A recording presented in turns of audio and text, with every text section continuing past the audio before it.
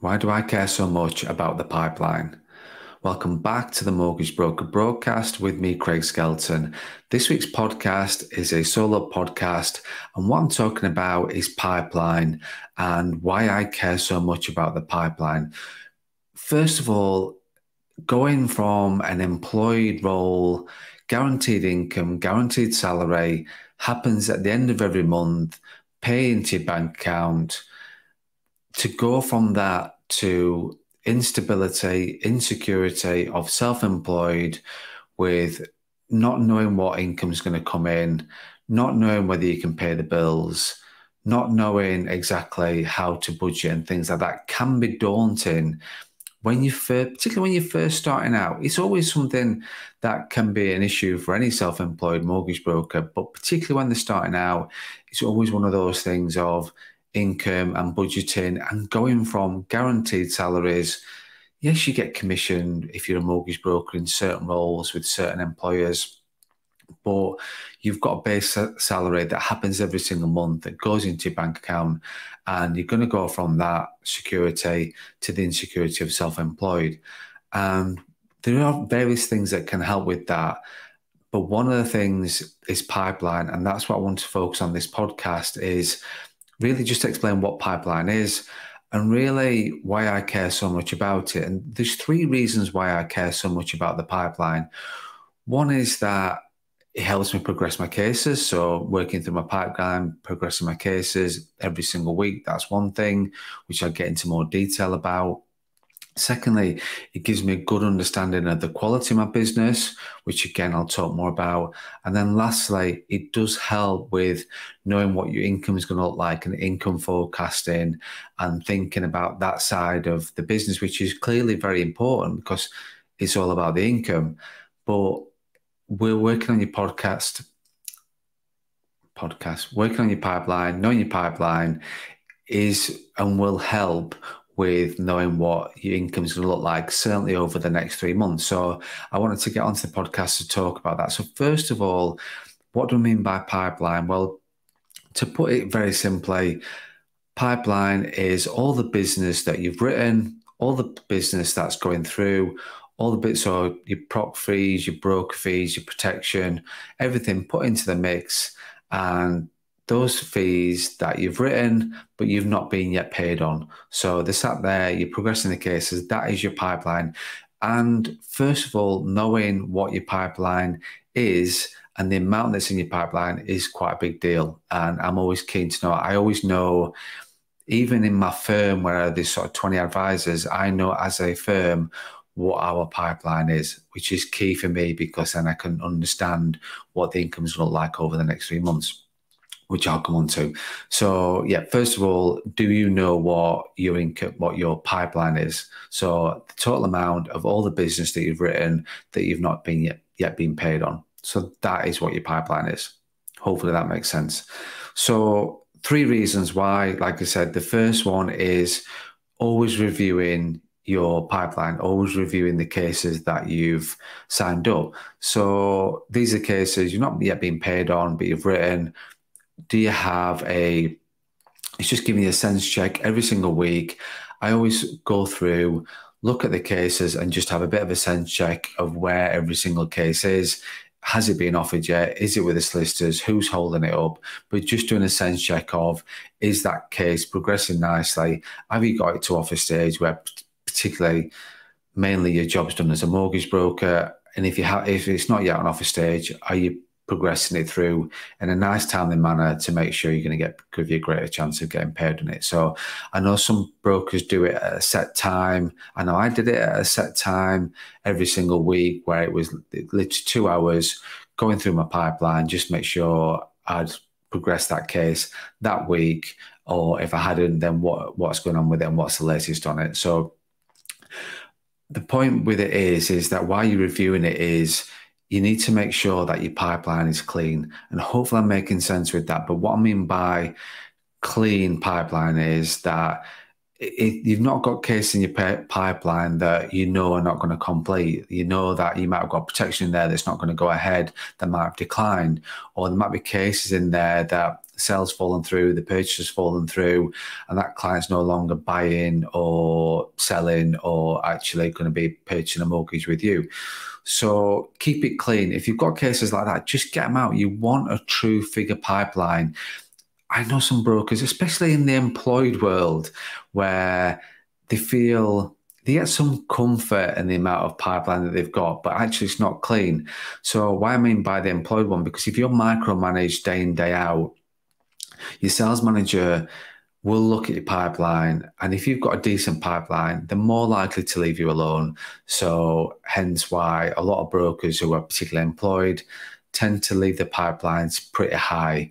But in a self-employed world, that's pretty criminal. You're shooting yourself in the foot, because the other 2 points I'm going to talk about don't work if you've not got a clean pipeline. So don't hold on to cases that you know are not going anywhere. Get them out, get the case status updated, get MPW, so not proceeding with, and just get it out of your pipeline. So you've got a figure in your head that you know is a true figure of all the cases that you're going ahead with and that all the cases are progressing.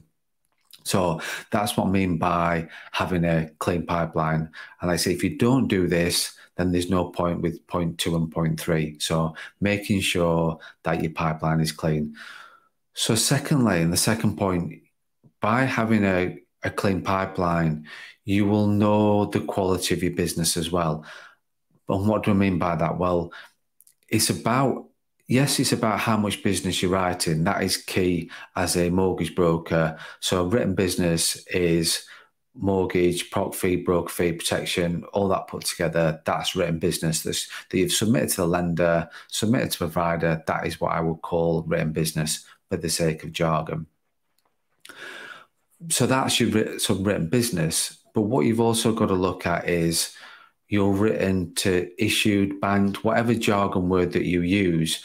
We use written business as a business, and most brokers I know talk about written business. The end stuff when it comes out is that can be called banked, issued, cashed in, various other words that are used. We used issued. And so that what that means is that that's basically being paid on and it's out of your pipeline because it's completed and you've been paid on that case. So if you've got a clean pipeline, you will then give you a good indication of what your quality of your pipeline and what quality of your written business is. So for example, written to issued, I would say needs to be roughly 85%. So what that means is you've got a 15% fall off rate or an 85% persistence rate, whatever terminology you want to use. You've got a 15% fall off rate. So national average in terms of written to issued or banked is normally about 67%. So normally you'd expect a third of your business to fall off as a mortgage broker. Sales fall through, protection gets declined, whatever the reason is, you can't expect to convert 100% of your written into issued business.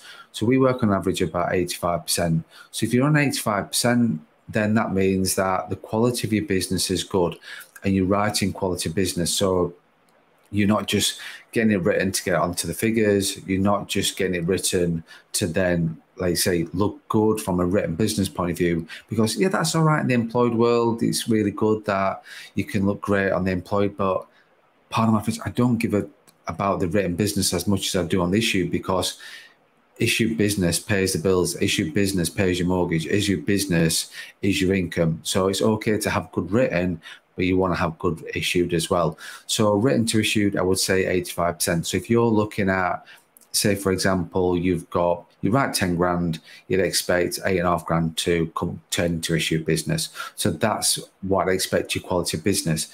If your written to issued is a lot less than that. So if you sort of say you're writing 10 grand and only 5 grand comes out, well, you're doing a lot of work. You're not working smart there. You're doing a lot of work for less income because you're writing a lot of business, but it's not coming out. And you've got to then, what that helps you do is assess the quality of your business. So is that down to not progressing your cases as much? Is that down to writing protection that really is not cemented with the client and they've not really budgeted in, they've not sort of bought into what you're presenting and the need for protection, and they've not bought into that side of things. So you've got to really look as a broker.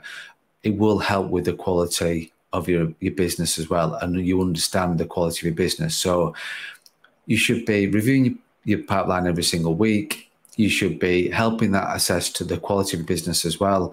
What is difficult to do is that what sort of timelines do you work on in terms of your written to issued? And what I always sort of say is work on a rolling 12 months. So on a rolling 12 months, I'm going to use simplicity. So on a rolling 12 months, you've written 100 grand's worth of business and you've issued 85.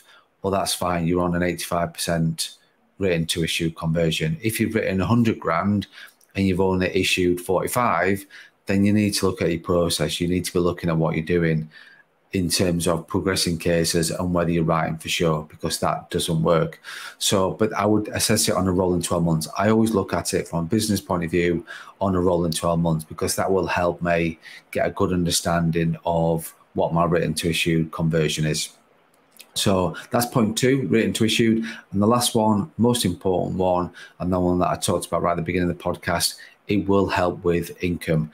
And this is when it really does come into its own. But like I say, if you've not done point 1 and point 2, point 3 doesn't work. But as a rule of thumb, I always work on a basis that 30% of your pipeline will issue or bank or cash in that month. So if you've got a 10 grand pipeline, you should be issuing 3 grand that month. If you've got a 20 grand pipeline, 6 grand. If you've got a 30 grand pipeline, 9 grand. It's not about the actual numbers that I'm talking about here in terms of 10, 20, 30 grand. Whatever's in your pipeline is in your pipeline.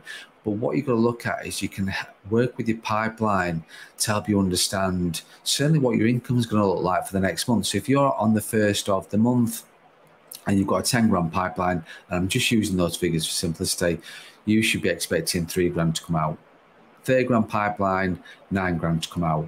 And what you can do is you can help, your pipeline can help you to understand what you want to earn and what your achievements are.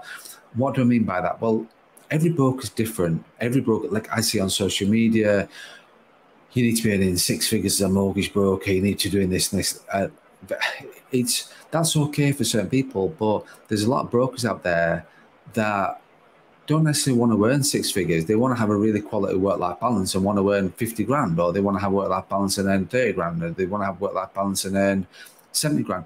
Whatever you want to earn is what you want to earn. So, and you can use your pipeline to help that. So it's just working out the formulas. It's just working out the equations that if you've got a, say, for example, 30 grand pipeline, you should expect 9 grand to be coming out, £9,000 of that to coming out. Depending on your commission splits, however that works, we'll use 50-50 for simplicity, because that's just easier to explain. 30 grand pipeline, 9 grand come out, means you will earn 4.5 grand.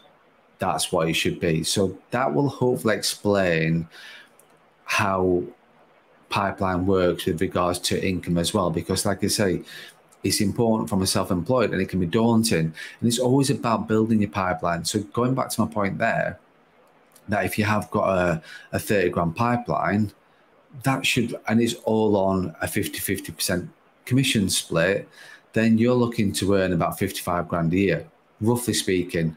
90 grand, 30 grand pipeline, 9 grand a month gives you 4.5 grand, gives you roughly 55,000 pounds in terms of income. That's roughly how it works. Depending on your commission split, you can work that out for yourself then. So if you're on a 60-40, 70-30, 75-25, 80-20, you can work out from there what you want your pipeline to be and what your pipeline should be.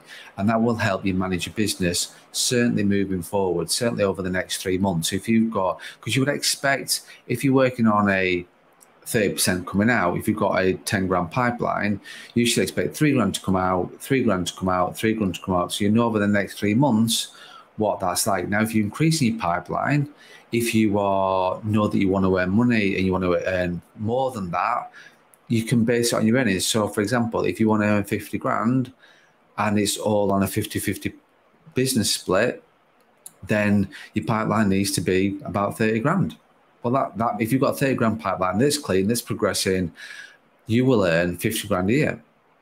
That's why, hopefully, I've explained why I care so much about pipeline, because it just helps with everything in terms of future forecasting, helps with what this month's income is going to look like, what next month will look like, this quarter's income is going to look like. Hopefully that makes sense. Hopefully I've not waffled on too much and gone on too much about pipeline, but I really do care about it. And that's the reason why, because it will help me. If I'm starting the month with a 100 grand pipeline, I know that I should issue cash in bank 30 grand this month. That's just rule of thumb, and just giving you the rough, simple numbers to work from there. Hopefully that makes sense. Just to recap, 3 reasons why you should know your pipeline or know what your amount of pipeline is that it will help progress your cases, help see your quality of your business that you're doing, and also as well help with your income forecast for this month and for the next 3 months as well. Hopefully that helps. Takeaway from it is that know what your pipeline is, know what your amounts in your pipeline, and keep it clean. That's the 2 things. Know what it is and make sure you keep it clean. If you have any questions on this further, then please get in touch. If you've got any topics that you want me to talk about on the podcast, then please get in touch. And if you want to work with me any further, then also please get in touch as well. And hopefully you enjoyed this podcast.